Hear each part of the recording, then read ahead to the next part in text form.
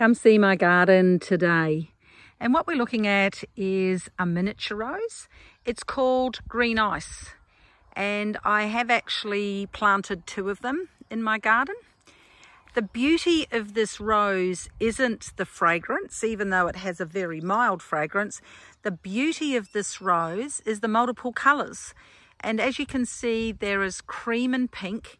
And look at the delicate flowers on here. And there is also green. So we have cream, green and pink on one rose bush. Absolutely beautiful. Now, like I say, it's a miniature.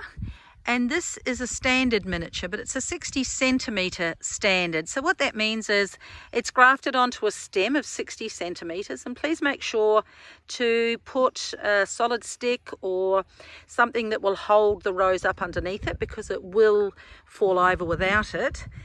What it means is it's 60 centimetres off the ground, and it gives you opportunities to plant things underneath and around the rose, remembering, of course, not to put anything too close to the rose, to the foliage, because if we don't let the sunshine in, the rose won't actually produce. But as you can see, this one here is way out in the light with plenty of sunshine. It gets about 9 hours of sunshine a day here. So miniature roses are beautiful both in the ground or up on 60 centimetre stems like this one is. So remember, take care of your rose.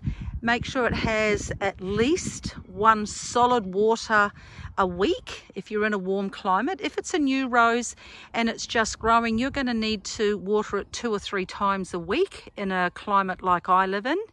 So once the roots of a rose die, especially in the early stages, the rose is gone. You can't actually get that rose back. You'd be very lucky to get back a rose where the roots are dried out. So enjoy Green Ice. It's a beautiful little miniature sitting in my garden. I do get a lot of pleasure from this, and I hope you do too.